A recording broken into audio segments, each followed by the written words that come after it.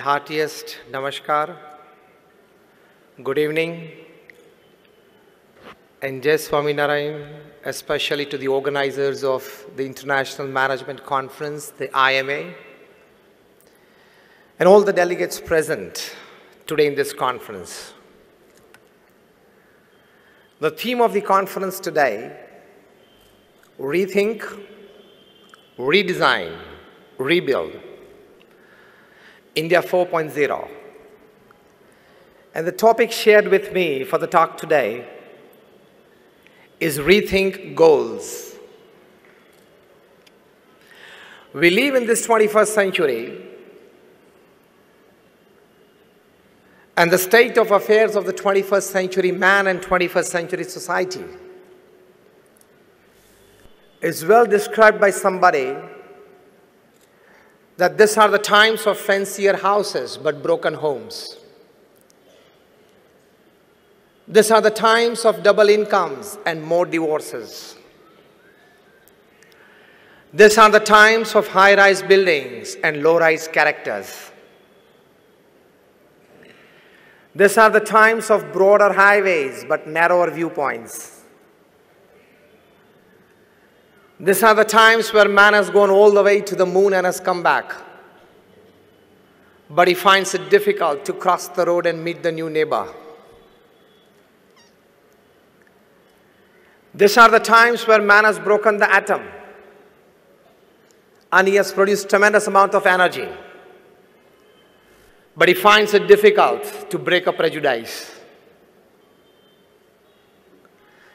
The list is very long describing the state of affairs of the 21st century man and society, but in short you can say that these are the times where we have much to show in the show window and nothing in the stockroom. We live in this century, and as the theme of your conference, we are into the fourth industrial revolution. I myself am an engineer. I finished my engineering way back in 1991.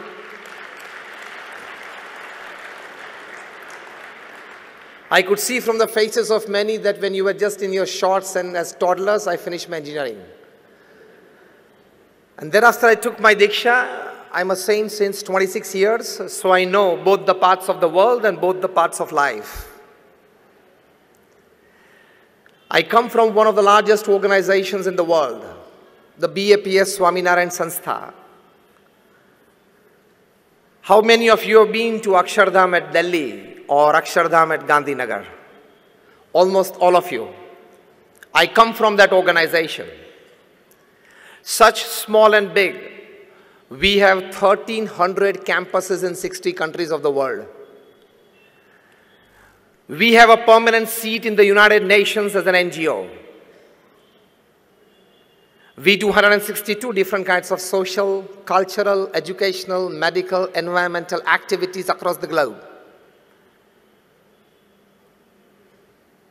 And when I want to talk something to you today about rethinking your goals, I've personally met and sat at least for half an hour with more than 25,000 families visiting their homes in more than 20 countries and 100 cities around the world.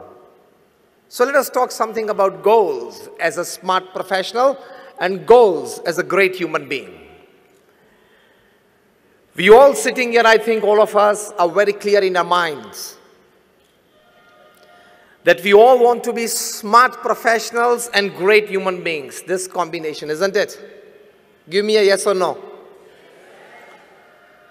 You want to live a good business life, you want to live a good personal life, you want to live a good social life, you want to live a good family life.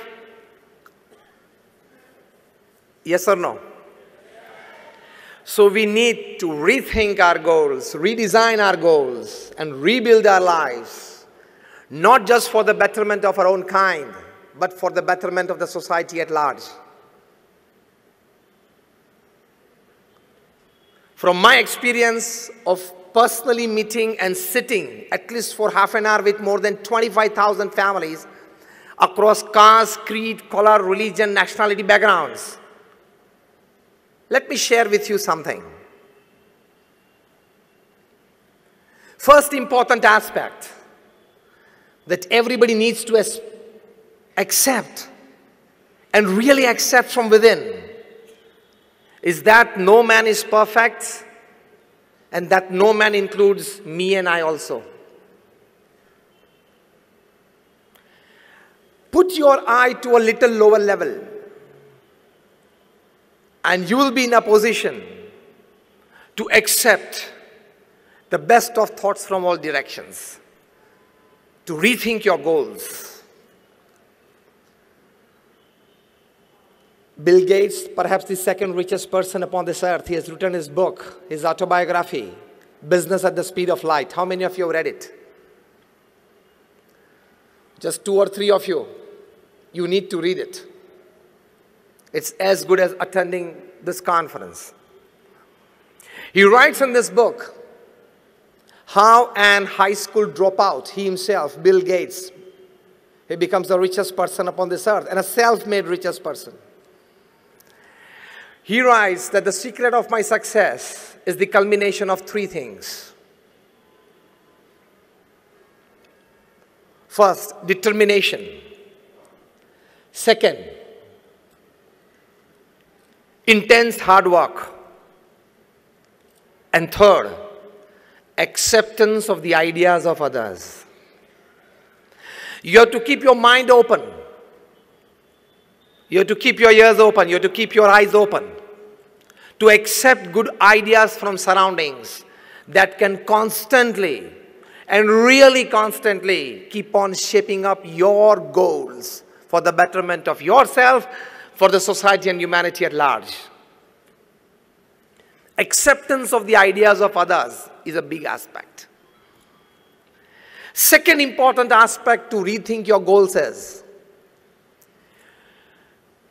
the biggest worry of the society today, and rather the biggest disease of the 21st century man, is that we have given too much power to money than it actually deserves. We all sitting here, we have given too much power to money that it decides our relationships, it decides our status, it decides everything in our life. Lesser the love for money, more clarity of goal will be in your minds. First tell yourself that definitely I will earn big money, definitely I will use for a better purpose, but I will not have over-attachment towards it, because it is the root cause of all miseries in life. From physical ailments to mental disorders to emotional instabilities. The principal cause is overlove for money.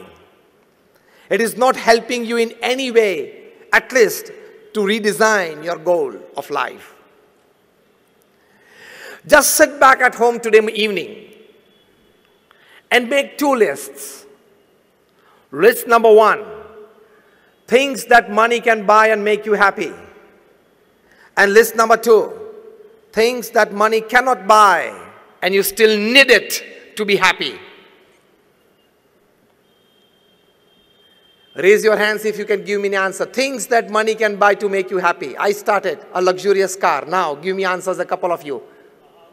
A house. Just raise your hands if you want to. Things that money can buy to make you happy. Family? Traveling, okay? Nobody else from that corner. Comfort? क्या ज़्यादा सोचा नहीं रखा इसके बारे में?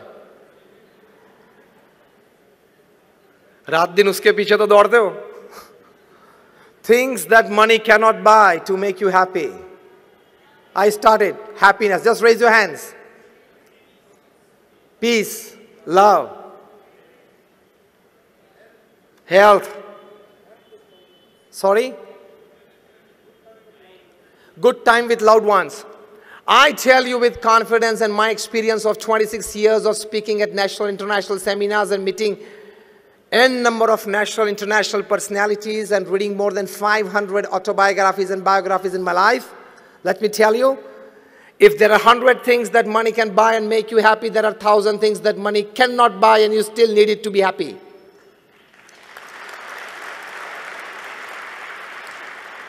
So don't overemphasize the factor called money in your life.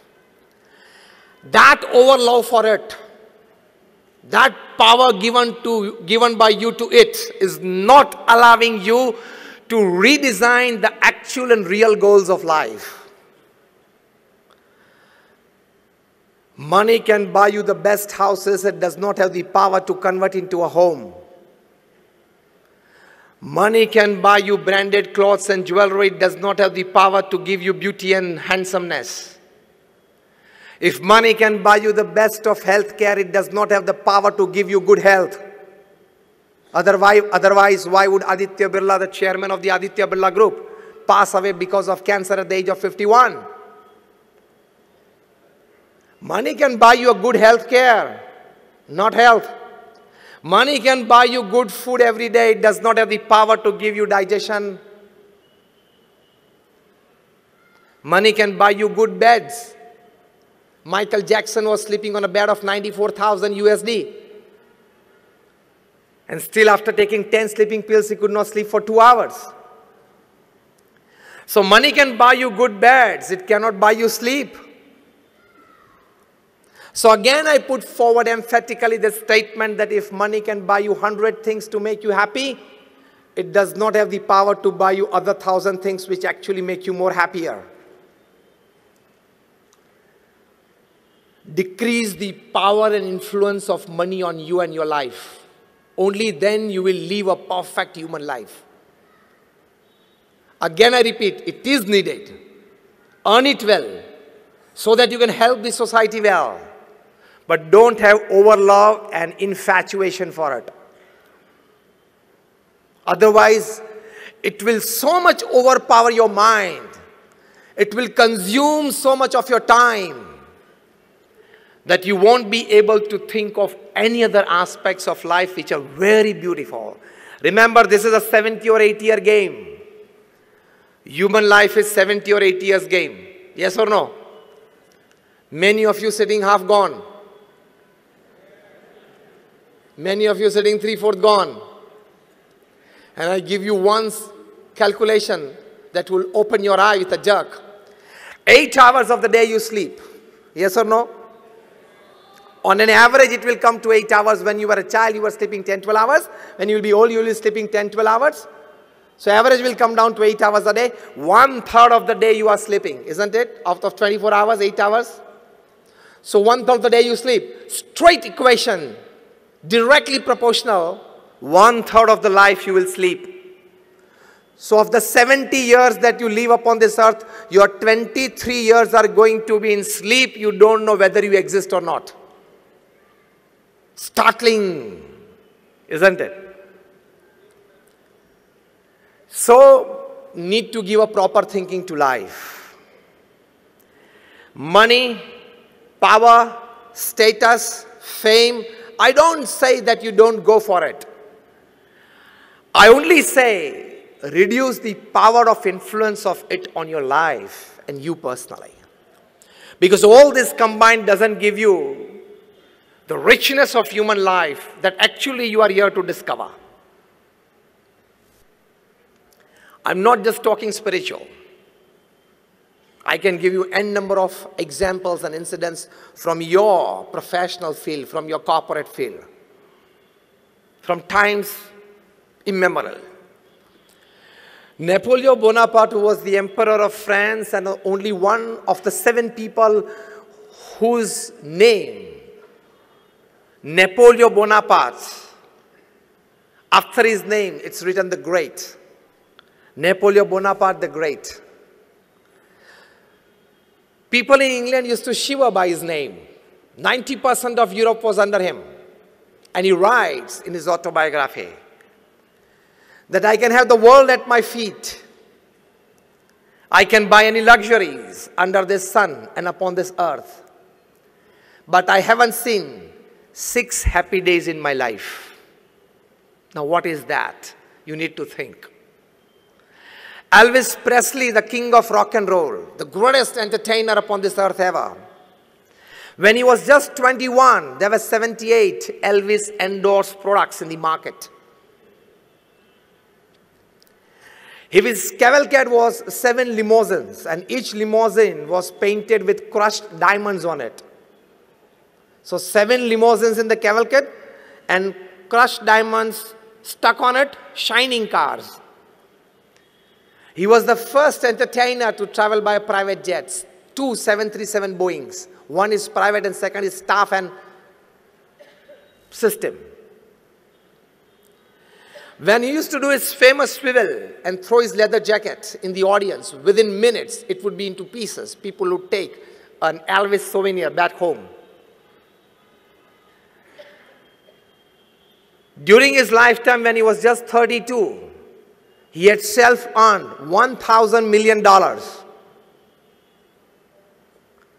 During his lifetime, 500 million records were sold of his.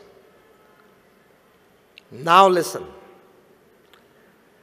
One day when he was playing his famous composition, How Great Thou Art, and his secretary, she just stepped in and asked him, "Sir, how are you feeling at the peak of your career?" He dropped his hand from the piano, he dropped his head down and said, "Very alone." Every evening you are getting an audience of 1,000 plus. Every morning when you wake up and come in the gathering, you have 200 people to come to see you. And you say you are feeling very alone? And yes, it was true.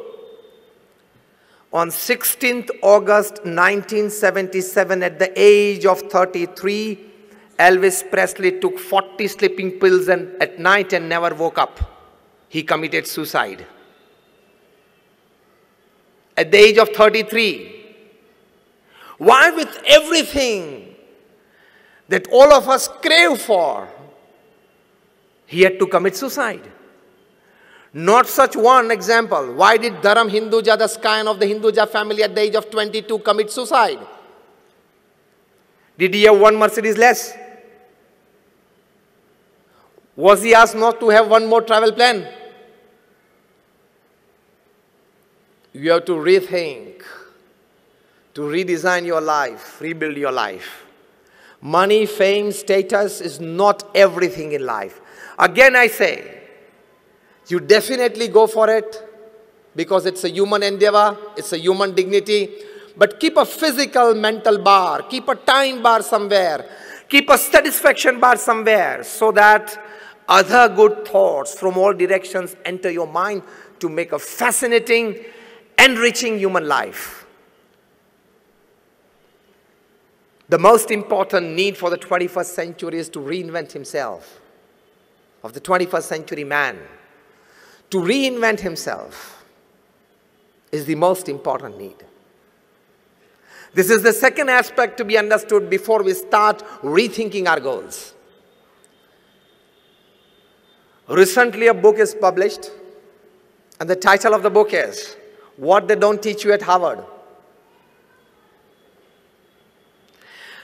I'll give you the gist of it. The book contains that for the full development of yourself and to be very clear in your aims and goals in life, you need the complete development of 3 H in your life. First H is your hand. But when only the hand works, it is labor. Second H is your head. When the hand and the head, they work together, it becomes skill. And the third H is your heart. When the hand, head, and the heart, all 3 work together, it becomes art. Make every act of your life an art. Put your heart fully into it. This is the essence. And here is the start of redefining the goals of human life. Again, the base statement that I put forward at the start of the talk. You need to be a smart professional and a great human being combined. That gives you a balanced, satisfied life.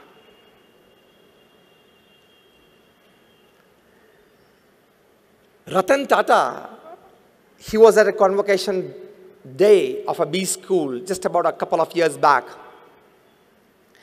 And he told the fresh management graduates after all his experience in the corporate world of more than 60 years, he said that don't count your successes and don't count your luxuries by the amount of money that you have in your bank account, by the number of properties that you have accumulated, by the number of relationships that you have in your life, by your social networking skills. This is all not your wealth. He said, count your successes and luxuries of life by the number of lives that you have enriched of people with you during the course of your journey of life. How many of lives you have enriched by yourself. This is the start of the real thinking, of the meaning of the topic, that is rethinking your goals. You worked in the corporate world for 35, 40 years. You had a fat bank balance. You had good properties, good family, good social relationships, everything fine. All credits to you for your good earnings in all aspects of life. But how many lives did you enrich? How many lives did you better of people around you? That is the aim of human living. I've come to you today as I'm given this topic to share something. I don't charge anything for my talks. I've been talking since 26 years at national, international seminars. I don't charge a single paise for my talks. Am I right? The organizers somewhere. This is my selfless social service, giving and caring for the society. And it gives me immense pleasure. It gives me immense pleasure to share and care for the society. So rethinking goals, first important positive aspect is ask yourself every day in the evening, at the end of your day, did I do something to enrich a life of someone around me? From a small smile to a big help, did you enrich something? Did you enrich a life? Did you enrich an environment? Otherwise, apne liye to pashu bhi jeevan jeete for their own self-interest. Even the animals, they live upon this earth. If you live only for your growth, for your betterment, for your luxuries, entertainment in life, it is nothing more than a dog life, donkey life, and cat life. It is not a human life.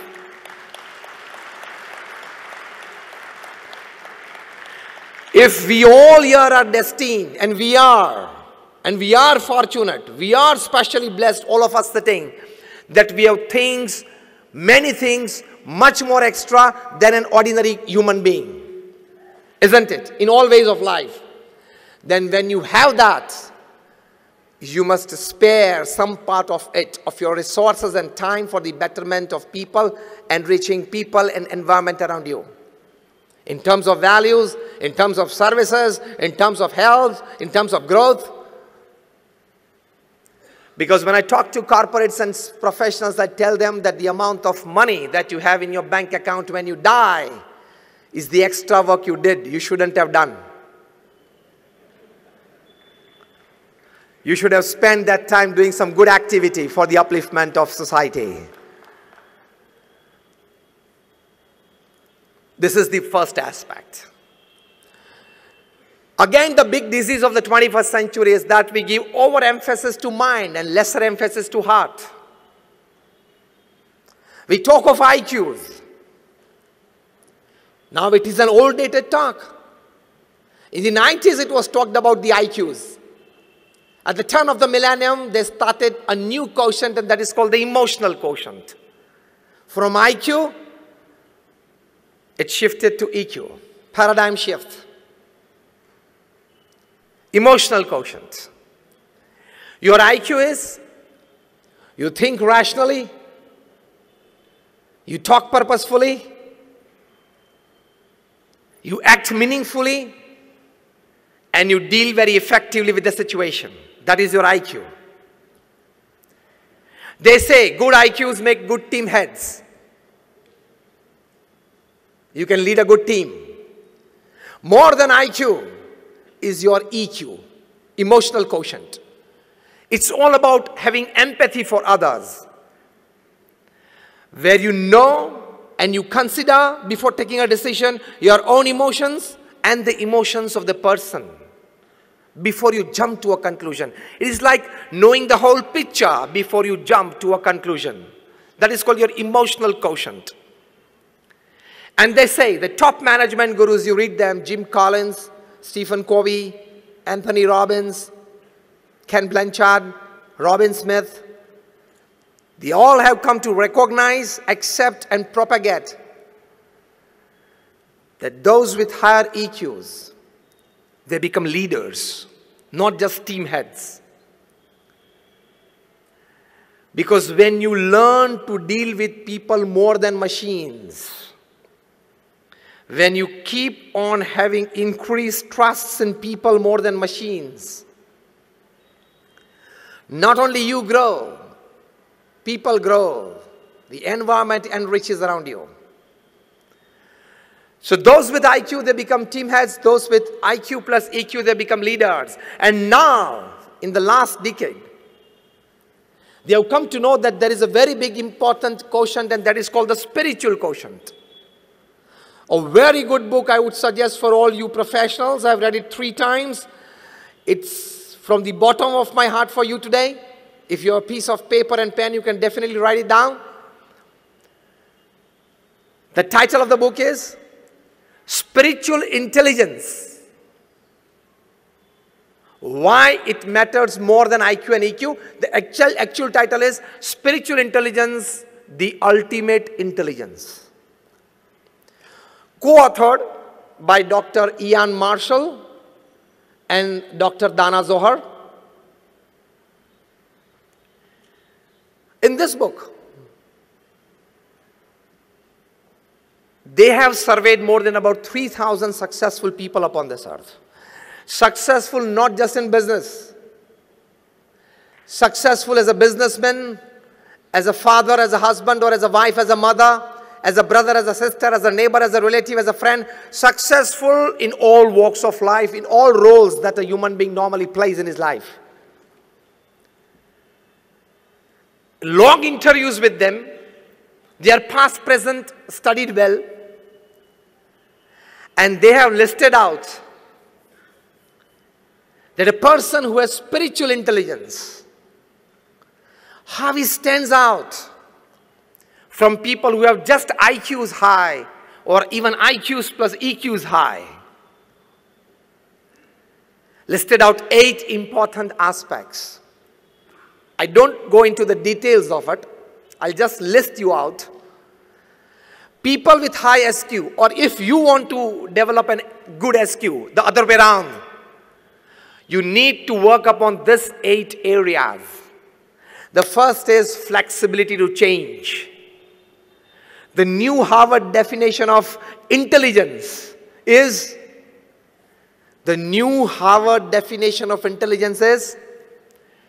the more quicker you can adapt yourself to a change, you are intelligent.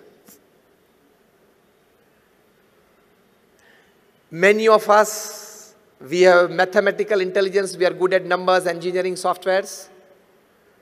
Many of them, we have concrete intelligence, we can deal with machines well. Many of us have social intelligence, we can interact with people well. But the best intelligence is flexibility to change. He survives. Second, spiritual intelligence aspect is self-awareness. What am I? Where am I? What I'm supposed to do? What I'm talking? What I'm looking at? What I need to talk? Who are the people around me? Absolute self-aware person. He never makes a private or a public mistake. That is spiritual intelligence. Third, an ability to face and use suffering of life. Any suffering in your life, personal life, professional life, social or family life. That is part and parcel of life, isn't it? Because life is a package deal. As you give packages to your employees, life is a package deal from God. As your employees, they like 70% of your package deal and 30% is a compulsion. Even for you people. Your higher-ups giving you a good deal, 70% you like it and 30% is a compulsion. You don't like it, still you are supposed and forced to do it if you want to enjoy that 70%. In the same way, life is a package deal. It has its pluses and minuses. So, if you have or you develop a capacity to face your suffering with a smiling face and then use your suffering for your elevation. Now, this is something very important that I'm telling you. You should develop a neck. Some people have that neck to use their suffering for their own elevation. The top guy in the country, the top gentleman in the country has this neck. Anything thrown at him, he can use it and convert it into a giant vote bank. That is a neck.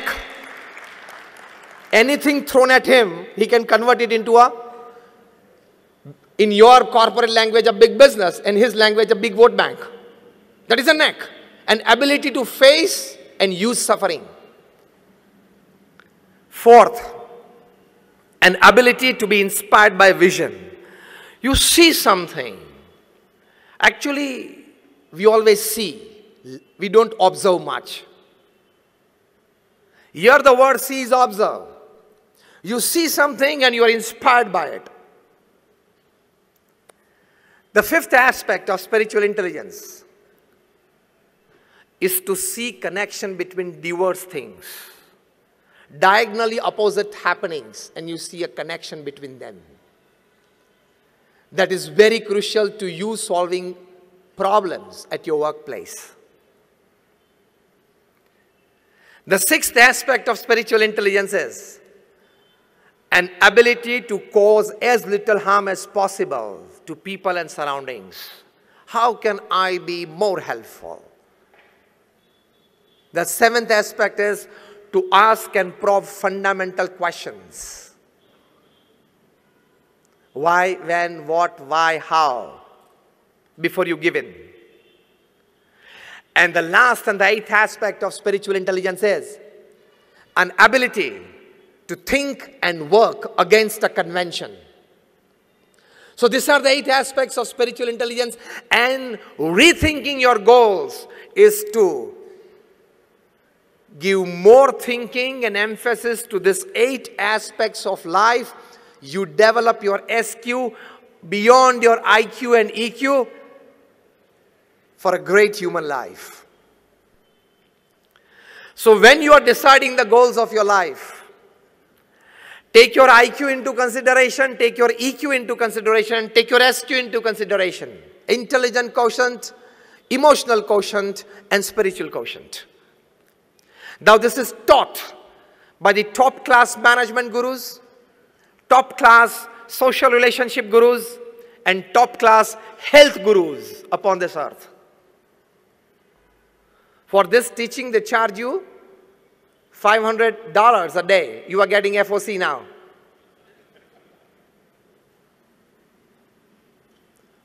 Rethinking your goals in the intelligence sector.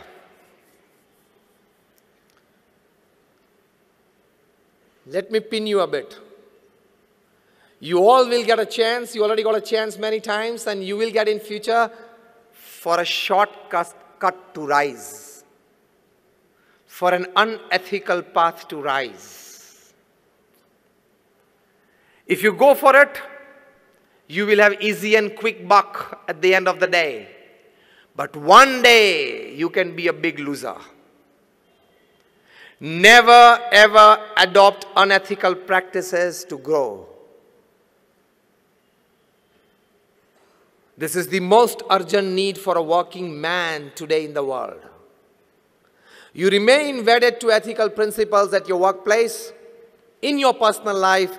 The growth may initially, you may find it slow, but it would be concrete with deep foundation. Nobody with unethical practices, if at all he has grown, he has stayed there, okay? Because I emphatically put forward a statement when talking to the corporate world. I tell them that your intelligence, your academics, your talents, your experience, your backgrounds, your platforms, your support systems can open any gate for you. But only your character can keep that gate open.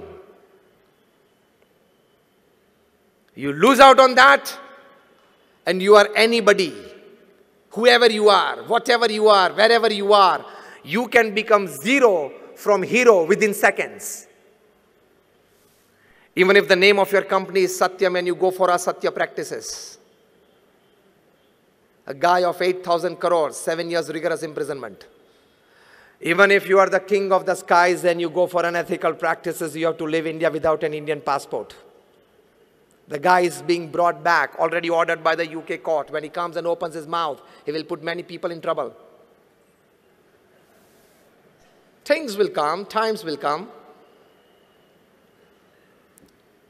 Even if you are the Sahara of thousands of families, you can still lie Be-Sahara in Tihar for 4 years.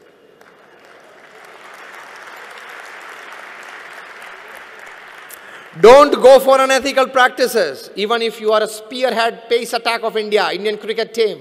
If you go for spot fixing, you can't avoid a life ban on yourself. You are getting me right? Yes or no? So don't tell yourself 20 years of corporate experience, CEO of a 500 crore company, I am untouchable. Never think that, okay? Never tell yourself holding your handset in your hand and, oh, 500 big contacts, 15 ministers, 10 MLAs, 20 MPs, 50 corporate honkos. Nothing can happen to me. I can call at midnight anybody and these people are at my help. Situations will come in your life and you go for unethical practices and caught. None of this list your phone will go through. It can land you in jail. So remain wedded to ethical practices. Rethink your goals. Don't tell yourself, koi bhi paristhiti mein, anyhow, anyway, I want to be a 100 crore company. Not anyhow, anyway, okay?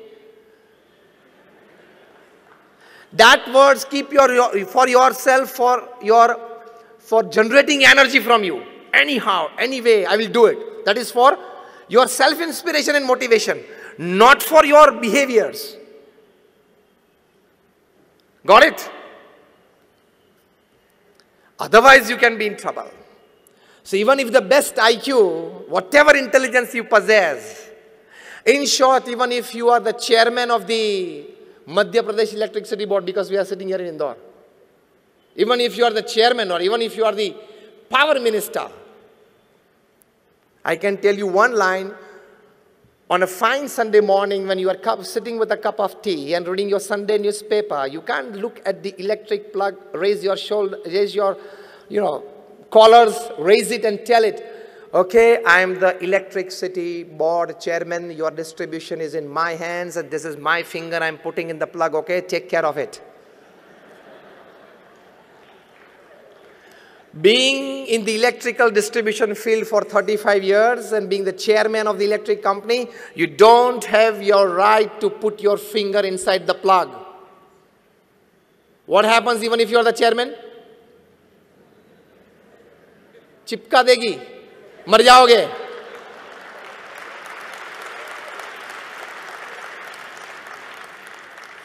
Because electricity doesn't know your power, your position, your status, your wealth, nothing. It knows only human flesh and blood. In the same way, unethical practices done by you doesn't know your power, your position, your status, your wealth. Unethical practices is like electricity. Don't play with it. This is I'm talking of behaviors at your workplace. Now, let me tell you of the latest burning issue, ethical behavior in your personal life. The Me Too movement. Very less speakers would talk on this. The day it came out, I decided to talk in public as well. I've been talking since last about 6 months on this. Remain very ethically wedded to your personal character as well. This is more powerful than unethical practices at workplace. It can ruin you. It can ruin your career. It can ruin your family. All your goals thought in your teenage, young age, and the start of your professional career will go all in vain within seconds.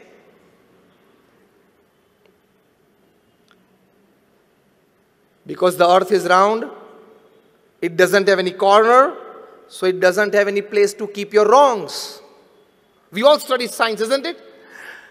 In our high school, I think in physics, we had a force called the Buoyant force. When a hard, solid object you try to put inside a bucket filled with water, the water gushes it up, and it is called the Buoyant force, but it pushes it up, isn't it? All your wrongs possess a tremendous Buoyant force. It has the power to come up in the open and shout, yes, this guy did this. Even a central government minister had to put in his papers because of the Me Too movement. From there to a giant e-platform CEO in Bangalore, they have to put in their papers because of this. And thereafter I say that today it is the Me Too movement. This generation of ours will see a C2 movement. You know what is this C2 movement? Now we are standing into India 4.0. Am I right? The theme of the conference? The new industrial revolution. You are talking of nanotechnology. You are talking of artificial intelligence. These people will design softwares. Because in future all the cities will come under CCTV every square inch. Today London is the only city in the world that every square inch of its public space is under CCTV.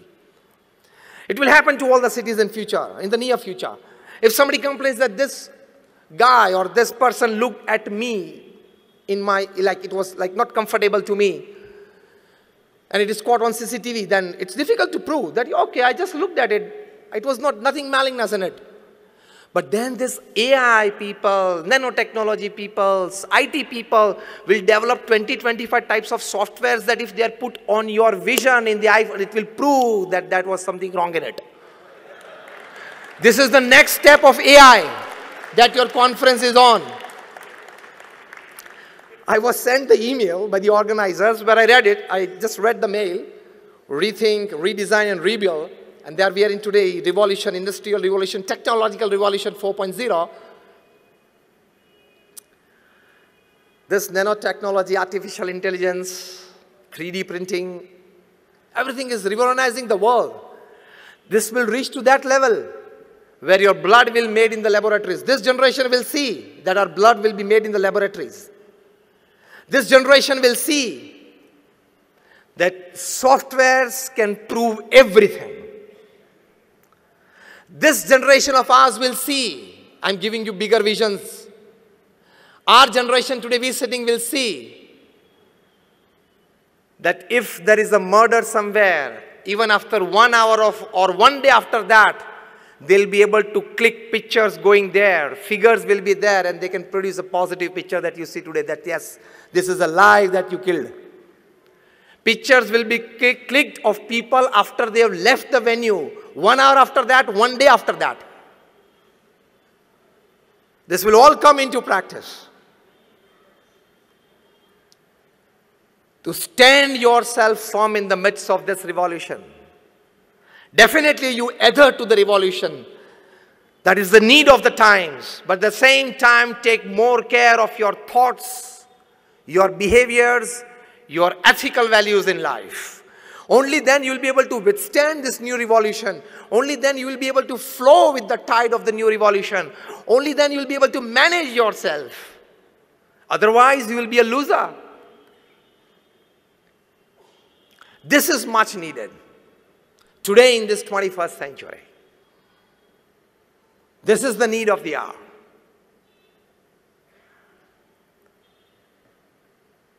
So this is India 4.0. Added value to it is what I'm talking to you.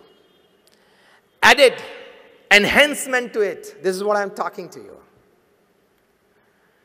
If you decide to grow, basically there is a misconception among us. You increase the turnover of your company, and people also tell you, you also start feeling that I have started becoming successful. Isn't it? Yes or no? No. There is a big difference between growth, progress, and success. If you increase the turnover of your company from 50 crores to 100, from 100 to 500 crores, it is called growth. It is not success. Let me redefine you the definition of success. Increasing your materialistic possessions in all ways is your growth. That growth, if it is aided by ethics, ethic means discipline, means honesty, means norms, it is called progress. So growth plus ethics is progress. And that progress plus humanity, morality, and spirituality is called success. So again I tell you, your turnover increased from 100 to 500 crores, you are not successful, you have just grown.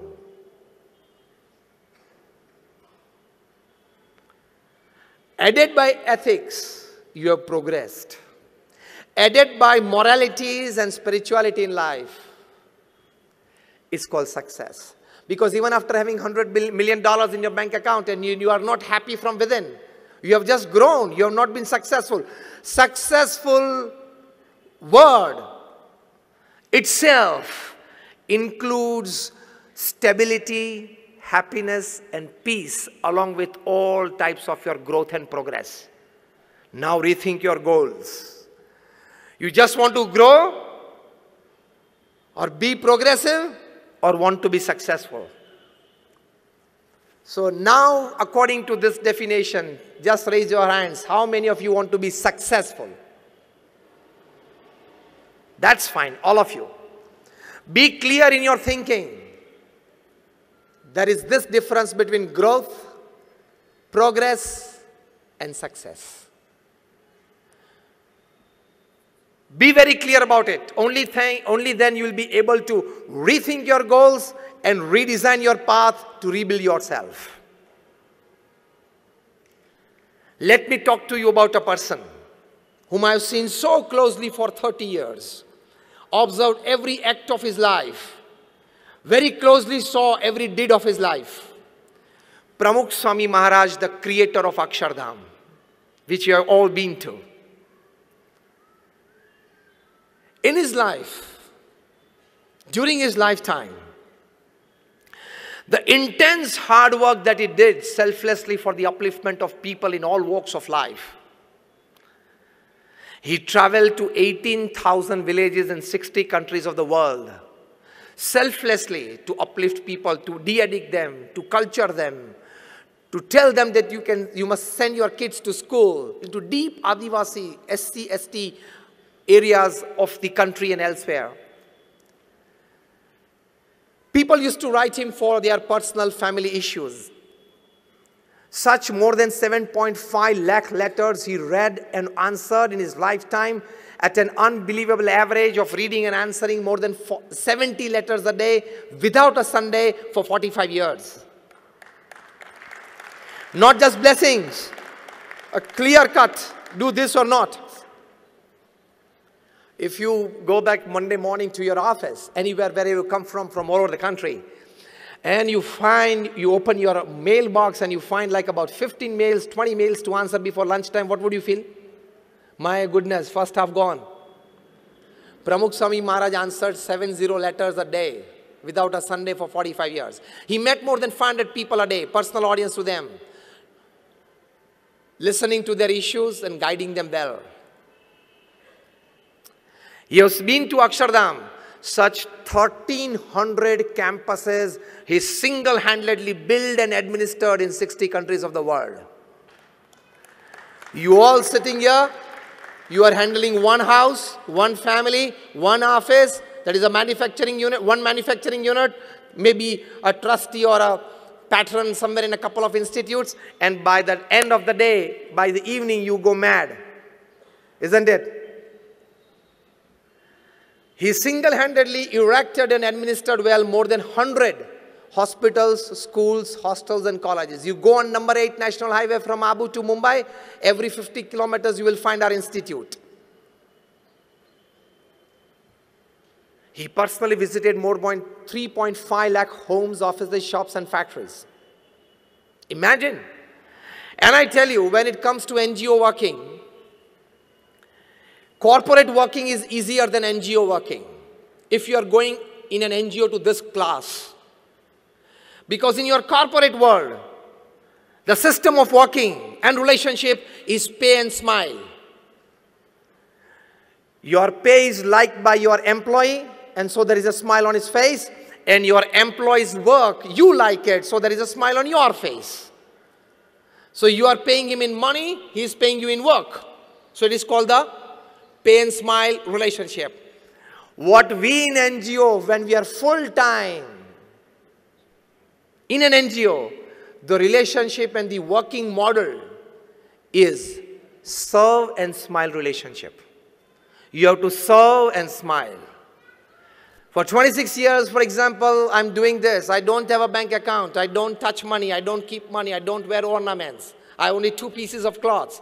And this footwear I'm wearing is just the third in 26 years. But can you see a little lesser ounce of happiness on my face than yours? Serve and smile relationship. You enjoy much better. But when you are guiding a huge institute of the class of the BAPS organization that I come from, where you have to take care of people's emotions, of their wishes, of their likings. In your corporate world, you have to take care of this, but on a very little lesser way. If you don't like, you can hire and fire. Here it is not that. So guiding a huge NGO is more difficult than guiding a huge corporate. There Pramukh Swami Maharaj was extremely successful. He initiated more than 1100 saints like me. How many of you have 5 people in your office? Let me ask you a very blank question on your face. How many of you sitting here have at least 5 people in your office who have been working with you since more than 20 years? Not more than 10 hands raised. So here comes the importance of serve and smile relationship. Of the 1100 saints that we are in the organization, more than 750 of them are graduates, postgraduates, chartered accountants, doctors, and engineers. Out of them, more than 150 of them are born American and British citizens. Out of them, more than about 50 of our saints are graduates, postgraduates from Carnegie Mellon, Yale, Keelung, Harvard, Oxford, Stanford. Many of our saints have left aside $100,000, $200,000 of job. So Pramukh Swami Maharaj was successful in initiating young cultured mind into mainstream social service, mainstream spirituality. There is a huge success.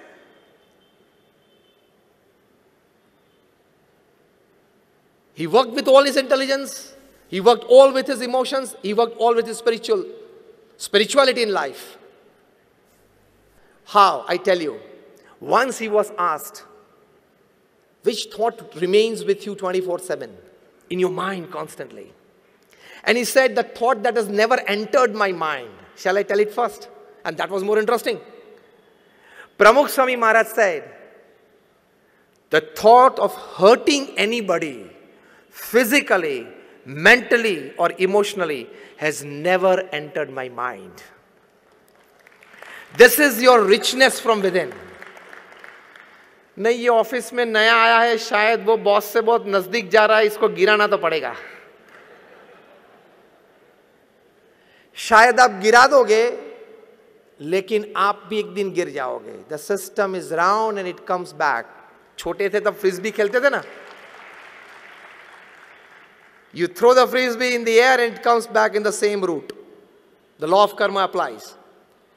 Live with this passion. Let me grow, let everybody grow. This is rethinking your goals. Let me enrich myself. Let my surrounding and people enrich themselves.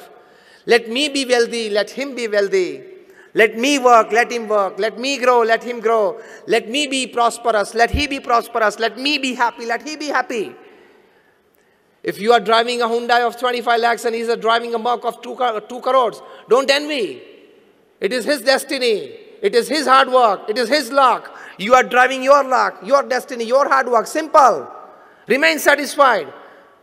This should be your goal in life. Otherwise, your 25 lakh Hyundai car's joy will vanish within 1 week if you see a Merc parked beside you. And especially of your brother-in-laws.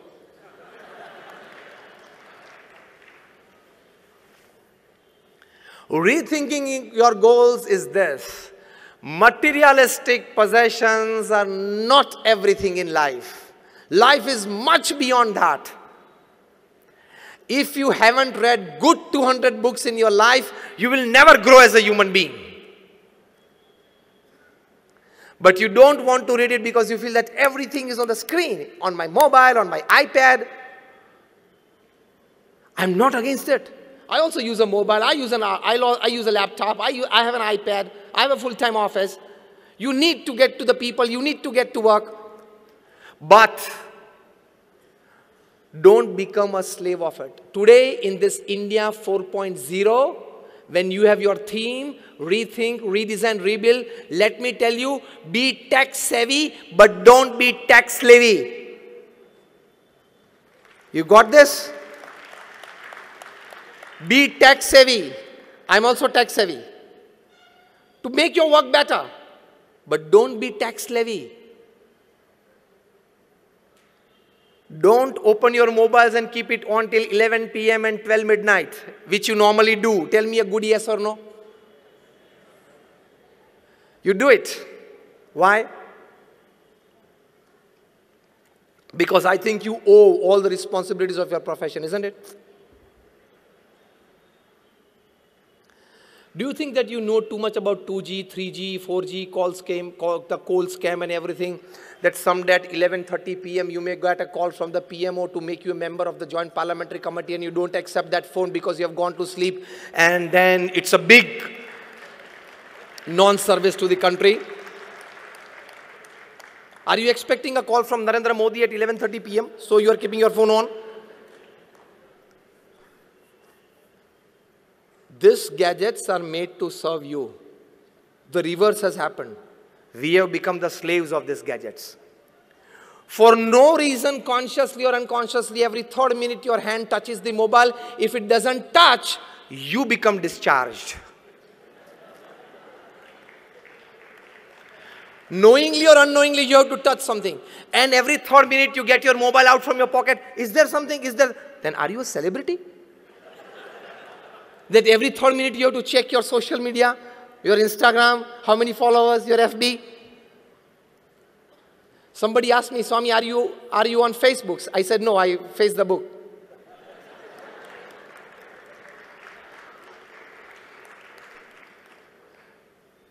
You need to give a good thinking to life.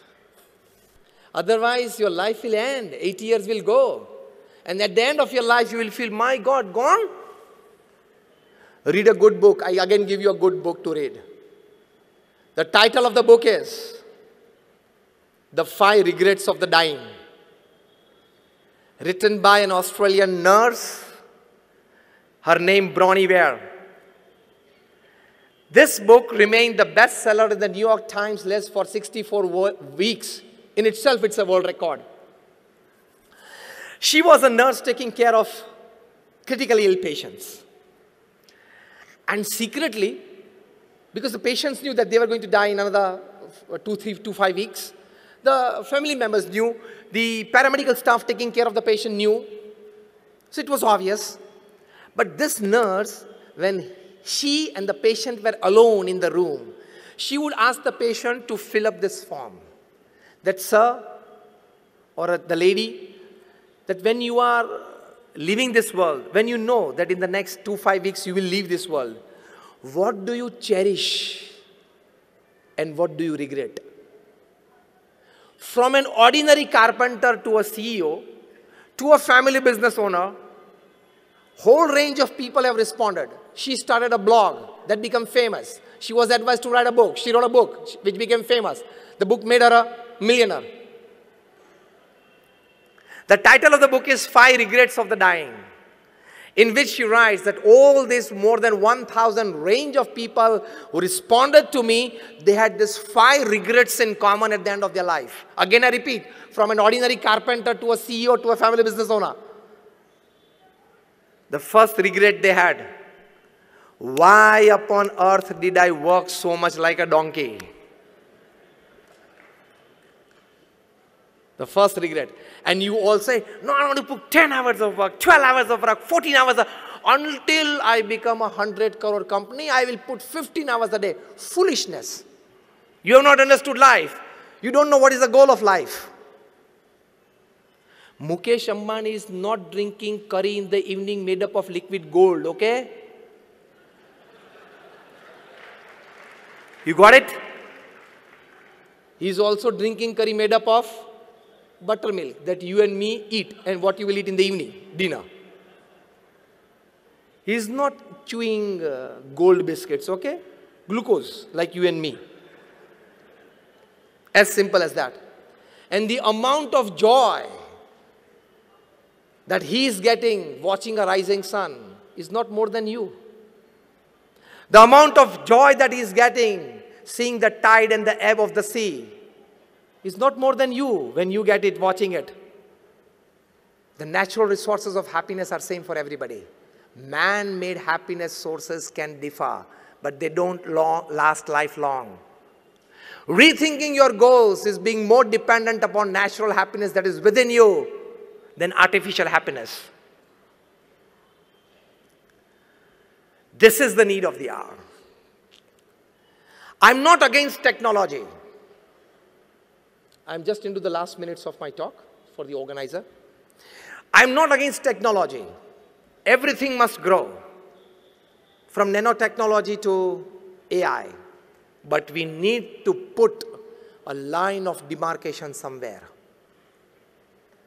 More of technology, at the same time, it has one cruel thing that it carries with it: more of crime. When Werner von Braun, he invented the rockets that could send satellites into space.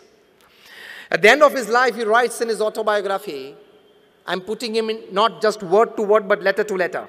He writes that for only with God reinstated in the hearts and minds of people that he would advise us, he would inspire us to work more on the technological sides and much more on the ethical sides to save us from the dangers of technological revolution. I'm not against artificial intelligence, but we will have to put a bar somewhere. Otherwise, it will snatch away many level 3, level 4 jobs. And this level 3, level 4 job people, they don't have alternates to earn. They have only one skill or one type of thinking, or they know only one work sphere.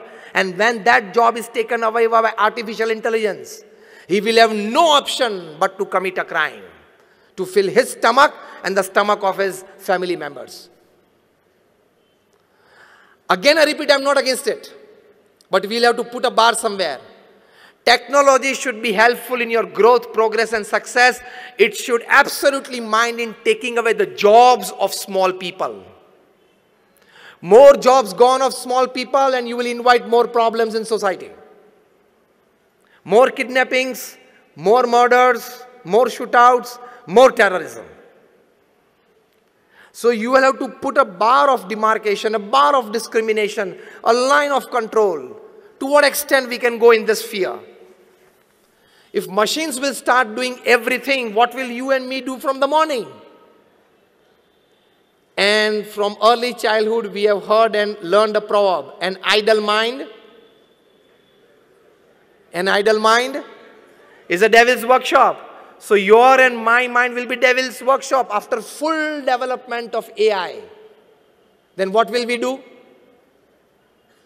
Commit crimes. No other business. So this is also a small but a very important aspect that we must consider. which is very much necessary, rather absolutely. Coming towards the end of my talk, when you decide the goal of your life, many of us have decided, but rethinking to it, being a smart professional and a great human being, that is the combination. Keep faith in God. Keep faith in His doership. To work, when you go to work, tell yourself that nobody is going to help me. I have to work my way. And at the end of the work, don't think much about success or failures. Give it to God. Let Him give me the result. My job was to put my all resources that I have into my project. Rest, He decides, I accept it. That will give you a wonderful, peaceful life. Because if there are 10 factors affecting the success of your project which are in your hands, there are 100 factors that affect the failure of your project which are not in your hands. Here is where Lord Krishna tells Arjuna in Srimad Bhagavad Gita, Karmanyevadhikaraste ma phaleshu kadachana. Krishna tells, today top corporate honkos are trying to accept this. What did Krishna tell? He tells Arjun, now remember or listen very carefully. Arjun, your job is to perform your duty well. Put all your resources to bring success to you. But final result, I will decide. Whether to give you, not to give you, how much to give you. This is very clear. I can prove this to you practically today, right in front of you. Logically, I can get a yes from you when I ask you. All of you have an experience. All of us have an experience. That sometimes we planned very well. We executed very well. And yet we did not reach the peak of success that we wanted. Lesser success, or sometimes we failed. Yes or no? The other way, again a yes from you. Sometimes you planned less. It was all in a hurry. You were not satisfied by the execution of it. And yet, you got results beyond your imagination. Yes or no? Tell me a big yes. It has to be yes. That means sometimes it's the best of planning, you got lesser things. Sometimes the worst of it, you got more things.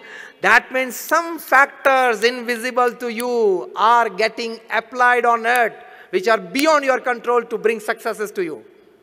That is decided by God. So I am of the opinion, and you should be of the opinion, do your duty to the best of resources that you have. Put all your brains, talents, experience, know-hows, connections, everything into your project. But by the end of the day, when you retire, pray to God and tell, I have performed my duty well to the best of my knowledge. I will accept the results. And you will be an absolutely tensionless, peaceful at mind person with a good sleep without a sleeping pill.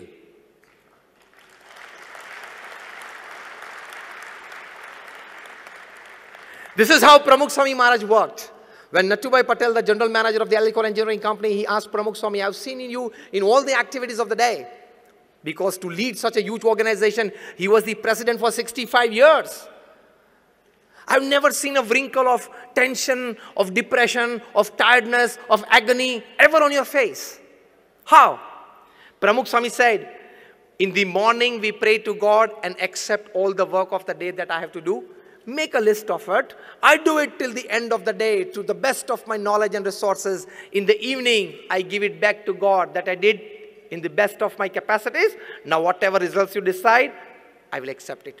Tension comes and your goals break and you're not able to give a good thinking to life because this goal I've set up with all my thinking, all my meetings, all my planning, all my executions, why did it not happen? This is the problem with you all. But accept it. Just ask yourself, did I put all my resources into it? Yes. Then don't worry. Things that you can change, change it and be happy. Things that you cannot change, accept it but be happy. This is the thinking of goal of your life. Things that you can change, well within your control, change it. But things which are not in your control, you can't change it, then accept it. There are only two things. Either change or either accept. But you are of the mindset, see, I am an MBA from London School of Economics. I am being told by my professors that you can do anything you think. You can carry out any project successfully that you design. Why is this not happening? That professor teaching you at LSE is all theory, and now this is practical. You can't learn horse riding in library and go on the horse on the first day without a trainer. But our mindset is such that when I have all the capabilities, it must happen. Am I touching the point exactly in your mind? Our mindset today in the corporate world is, when something is in my mind, when I am deciding to do, when I have resources, when I am working hard, it must happen. This is wrong. Absolutely wrong. Go for a big try, but accept at the end of the day to remain stable, to maintain the emotional equilibrium. But then we want to poke our nose everywhere. We are so intelligent that we have knowledge of all the fields. If Virat Kohli goes out cheaply in 5 runs, you have a comment on him. The ball was pitched outside the off stump. It was an outswing away from the stumps. Why did Virat Kohli go away from his body to slash it? Definitely it gets an outer edge. He gets caught in the sleep. खेलना ही नहीं आता उसको. वाह. I don't say you are wrong in this comment, but you are not at all eligible for this comment. Because you don't know what is facing 95 miles per hour deliveries. हम लोग सब cricket खेल रहे हैं. बचपन में we all played cricket, but it was gully cricket, drawing stumps on somebody's walls with a coal. And you are commenting about him. You know what is 95, 98 miles per hour deliveries, and they cut on both the sides 2 feet after pitching. Virat Kohli or anybody, any batsman, he has 40th part of a second to judge what to do with this. They don't have big times like you to sit in offices for 2 hours of meetings that you decide a project, what to do with this.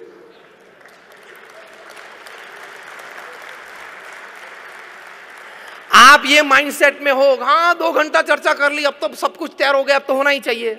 He doesn't have that. He doesn't have everything on paper. Every delivery is a new one. He has 40th part of a second to judge what to do with this delivery.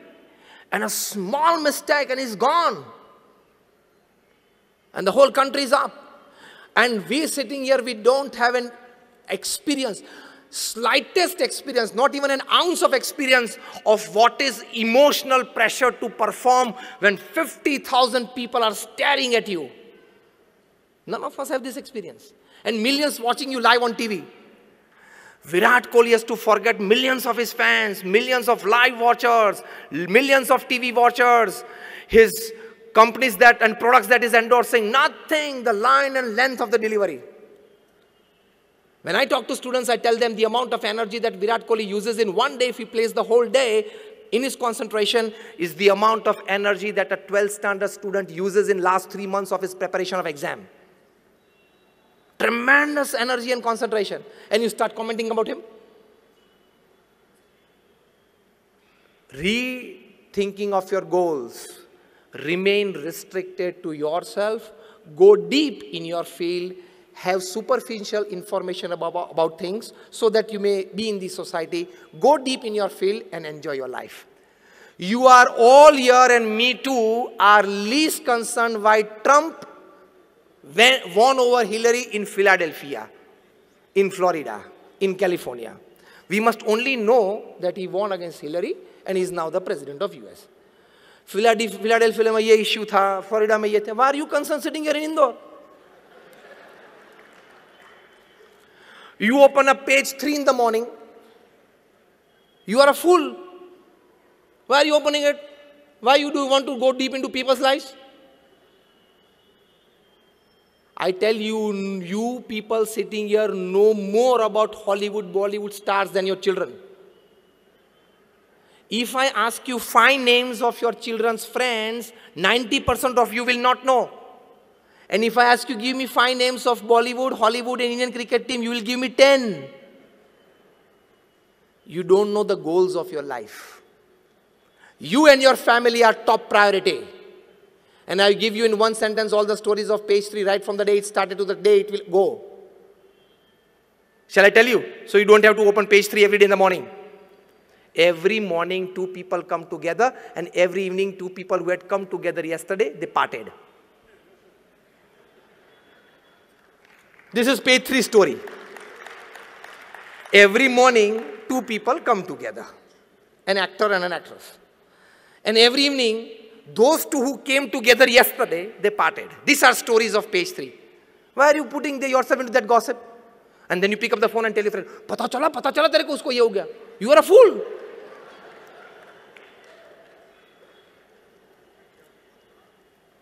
You discuss people, you are a cheap mind. You discuss events, you are an average mind. And you discuss ideas, you are a great mind.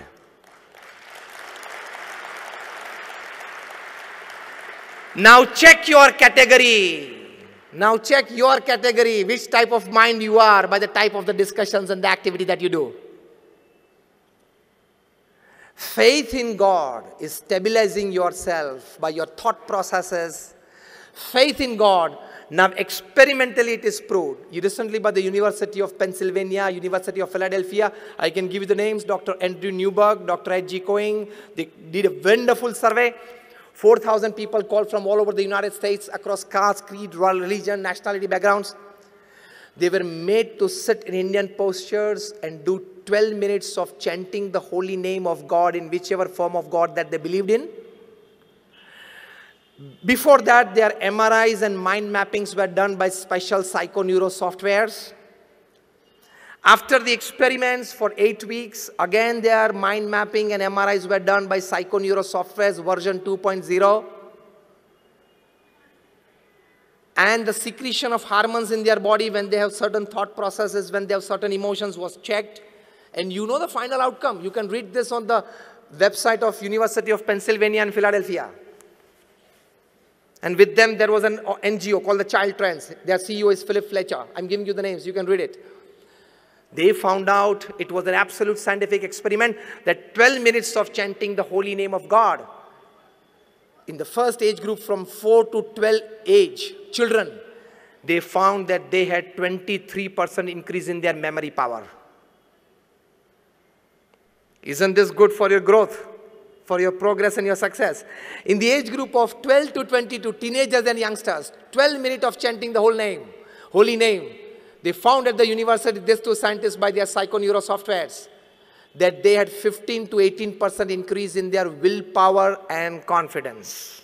Isn't this a big gain in life? The third age group, 22 to 60, most of us that we are sitting here today, working age group, they had about 15 to 20% increase in their buffer capacity. That is the capacity to absorb shocks of life. क्योंकि जितने भी shocks आते हैं ना ये age group में आते हैं 22 to 60 personal life family life professional career everything professional career सभी में इसी में आते हैं and the last age group was 60 to 80 that is retired and old age people chanting the holy name of God that they believed in for 12 minutes a day. This psychoneuro softwares at the University of Philadelphia, it proved that this age group had an amazing 20% plus increase in their strength of immune system, जिसको हम रोग प्रतिकारक शक्ति बोलते हैं. So they proved in their report that chanting the holy name of God can give you a better memory power, increase your willpower and confidence, better your buffer capacities, increase the strength of your immune system. Isn't this a very big advantage? You people are businessmen. Anything FOC, you like it. This is FOC. Chanting the holy name for 12 minutes, you don't have to give anything. Even when you are bathing, even when you are doing your morning course, you can have it seriously. But sitting at one place and doing is more advantage. But such big advantages. At University of Columbia, they surveyed 1 lakh families over 8 years in 110 countries of the world, in 5 continents, across caste, creed, religion, nationality. And they came to a conclusion that a small religious activity every day, like chanting the name of prayers and everything, it gives you better health. It increases the academics of your children. And more importantly, they finally said that it has the capacity to increase your tolerance level and increase your acceptance level for a better family life. Your advantages. So, rethinking your goals, principle in one line of all that I talked today, is don't just go for your materialistic pursuits, your wealth, your status, your fame. At the same time, try to be a great human being where you have all the good values and virtues. You distinguish yourself from an ordinary animal life. You remain satisfied with your life. And at the age of 80 or 90, you can put your hand on your chest and tell yourself, yes, I lived my life. If you can do this, it is well lived. So finally, understand the difference between fun, joy, happiness, and bliss. We all take fun as ultimate happiness. I just exemplify by one line, then I will end my talk. You want to drive a car at 100 miles per hour, and you got to drive, and what you experience is fun. You wanted that car in your possession, to own that car, and you got it. That is called joy. You can keep that car lifelong, is your happiness. And if you lose that car by an accident or to a theft, or you have to compulsorily sell it to meet other finances, you don't feel the sense of it going away from your life, because you tell yourself, when I was born, I was not born with this car, and when I will die, I will not carry this car along with me. So it was somewhere in the middle that I got it, somewhere in the middle I lost it, and you can remain stable. That is your bliss. Reaching that level of bliss is the human goal. So don't enroll yourself with just fun and joy activities. Go a step further to happiness and bliss activities. That is rethinking your goal. My all prayers for all of you. Thank you for patiently listening to me. And I definitely pray at the feet of my Guru Pramukh Swami Maharaj and present Guru Mahant Swami Maharaj to bless us all with this wonderful thinking. May we all better our own lives. May we all sitting here become one small factor in developing, enriching the lives of people around you, thus enriching the environment. And we just not want to leave a better world for our next generation. We want to leave a much, much better enriched environment for our next generation. My all prayers for all of you. Thank you very much.